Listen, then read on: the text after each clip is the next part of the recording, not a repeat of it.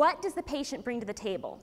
It wasn't long ago that I actually had an email conversation with Dr. Ted, who rocks, by the way, and he was upset because somebody had sent him an email that said, you know, I'm just so tired of these patient stories.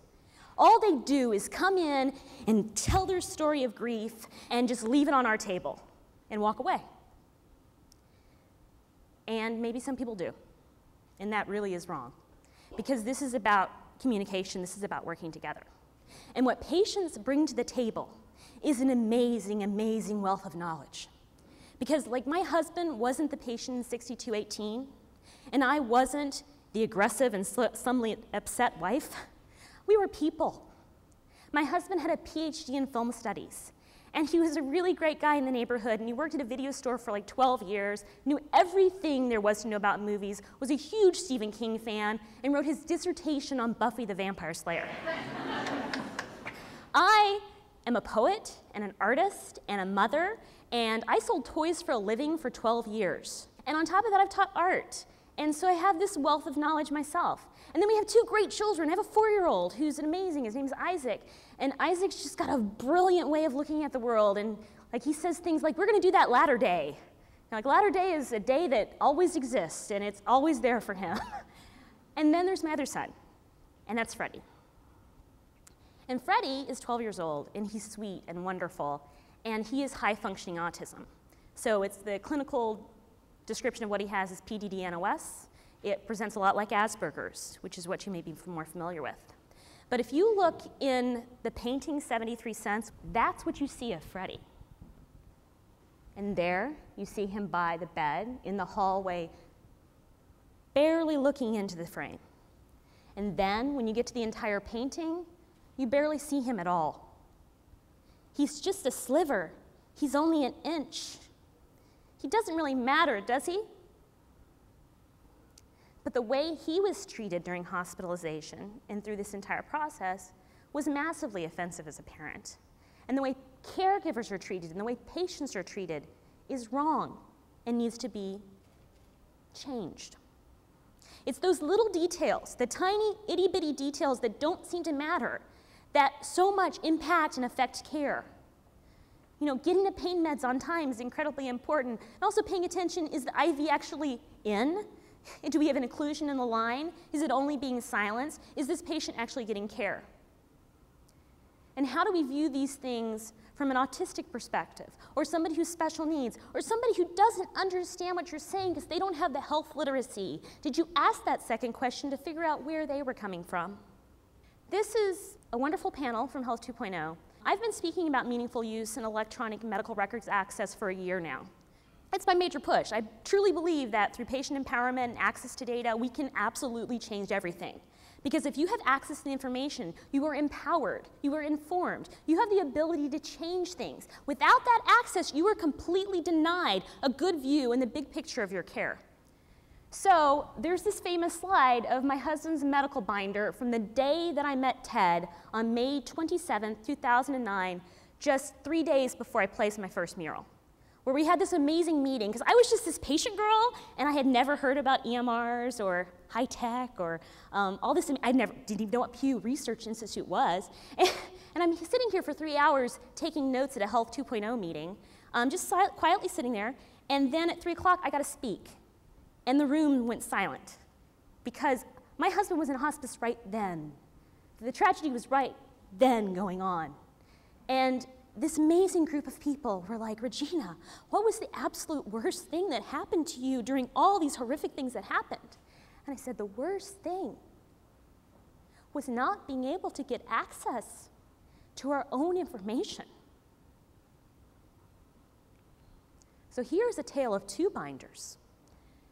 That is my husband's medical record for 1 month hospitalization at a major state-of-the-art hospital. But this is my son's IEP record through many years of school. Because way before I was a medical advocate, I was a parent. And I was a parent of a special needs child. And because of the beauty of the Freedom of Information Act, I could see every single thing the day I requested it from my son's school. And I was part at the table of an IEP discussion, individual education plan, about what was the best ways to provide an education for this child. What can we do to make his experience the best? Accommodations must exist to help a patient or a child have the best experience possible. Accommodations do not exist just to facilitate workflow for the provider or for the teacher. This is a really important thing. I heard a lot about compliance yesterday. We don't want compliance. We want participation. You want the patient to own the medical experience. We don't accommodate a child in a special ed situation by putting them in the corner in a beanbag because that shuts them up so the teacher and the rest of the class can learn. We need to find a way for that child to learn, and that's what accommodations are all about. You know, for kids. Who's watched The Hudsucker Proxy? Yay! Great film. So basically this guy, who's just a mailroom clerk, convinces a company they should invest in a plastic doohickey, you know, for kids. They would have fun. So partially coming into the show and deciding I was going to do a bunch of paintings, I was partially inspired by the hula hoop. I was also inspired by what circular things mean and the fact that my husband, who's massively claustrophobic, was forced into a closed MRI system 4 times while hospitalized instead of being able to transfer to a facility that had an open MRI. The solution was, since he was so very, very upset, we'll just double dose him with Ativan and just force him in there. After 15 minutes of almost completely seizing during that process, finally the tech, who I had begged initially to be allowed into the room, let me in to calm him down.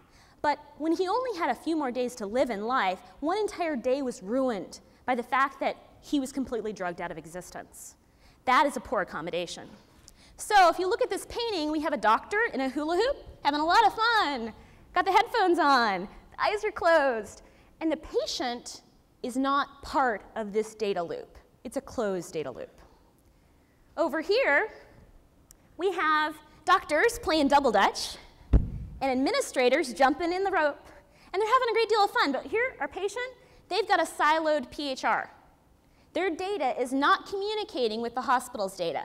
Yes, this doctor can transfer information to that doctor. We've got the beginnings of a health information exchange, but our patient is not being involved. But there's hope.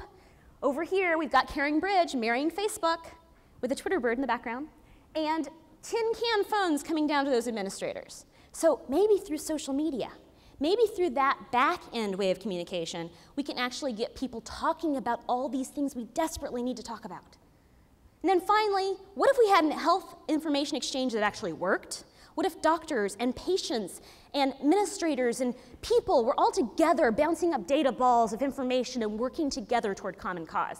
If you'll notice stylistically, this painting is not finished, and it's on purpose because the system is not finished. Mommy, that hospital's like one of those blonde girls that seem so nice until they open their mouth.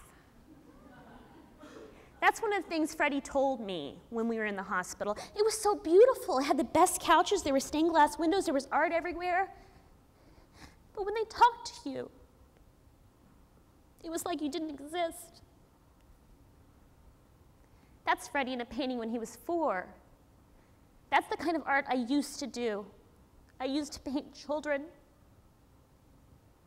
and book characters. I was a regular person. Nothing is as simple as black and white. When we make choices in life to disrupt, to radically disrupt, to change the system, it is hard and it is painful, and some feelings will probably get hurt. But we've got to decide, what is life like without this?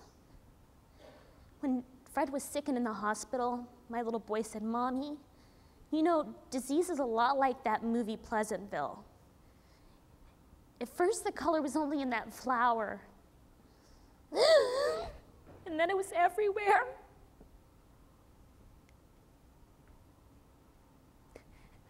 Pop culture told my son that his father was dying. We were in the hospital, and he'd only been in a week.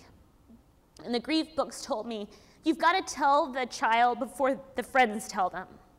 So we said, honey, you know, Daddy's in the hospital, he handles these tests, but he has cancer. And my little boy just cried.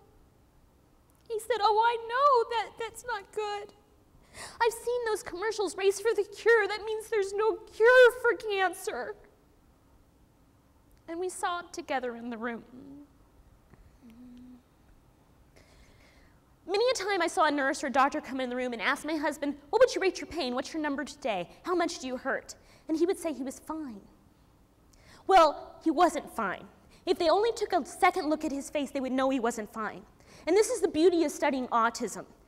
We teach children how to look at faces and read them, and they can be taught. Children with serious neurological diseases can be taught how to read a face. And I'm just asking every nurse, caregiver, provider to do the same for our patients. Look at that face. Ask that second question, how much do you really hurt? Those are wheals. Wheals are welts. And one of the best people at reading faces are people who've had a stroke or people who have been abused in their childhoods. I am really good at reading faces. And the one thing I would really want to leave you with is that we are patients. We are patients that watch Buffy and read Stephen King and have pop culture references throughout our lives. You know how my husband dealt with the fact that he was dying? He asked me to bring him his copy of Angels in America to watch again. That was his grief counseling. Sometimes we have to really consider what that patient needs and what will be the best for them. I wrote a poem about healthcare, and a few of you have actually heard it, and I'm sorry you will hear it again. But I think it's really important to think about what we bring as patients to this dialogue. Yes, it's important to learn technology and terms and sound like you know something about medicine, but also do not forget the amazing patient that you are and the person that came to that table and helped make these decisions. The wheels, they are a-turning. And past abuses do impress this fight. And thoughts of riots, rights, and rulings spin circles in the shadows of my mind. I go to sleep at night and I think of coding. Is our Savior high within a data cloud? Is access to our care as great as knowledge? Where shall peacefulness be found? Does freedom lie within a soup of letters? Do EHRs and IEPs and EKGs and HIT open doors to our gaining knowledge? Is ARRA an acronym, or is it a primal roar? Arrah! Arise! An EpiPen to stimulate the growth of understanding that we are all patients in the end. Here I take my stand. I can do no other. For past abuses do impress this time. And two by two, my Luthers tell me to demand my data rights, to be resolute, that separate is not equal, and that no man shall stand between me and the word. Is 1135 a page in the annals of oncology on kidney cancer? Or is it volume 113, number 5, Pediatrics, 2004, the genetics of autism? Or is 1135 simply, Jesus wept? I will see you in Galilee, Galilee, Galilee. I will see you in the ring and the circle and the circuit, and these wheels, they are returning. The wheels on the bus go round and round, round and round. And Rosa parked. She refused to give up her seat at the table. I CD10, do you intend to save me from my coding? Do you entreat that we retreat and ask patients now, informed and comprehending, to sit idly by, awaiting your decision? Physician, heal thyself, and let empowered patients speak and draw attention to those that seek a better and healthier tomorrow. Thank you.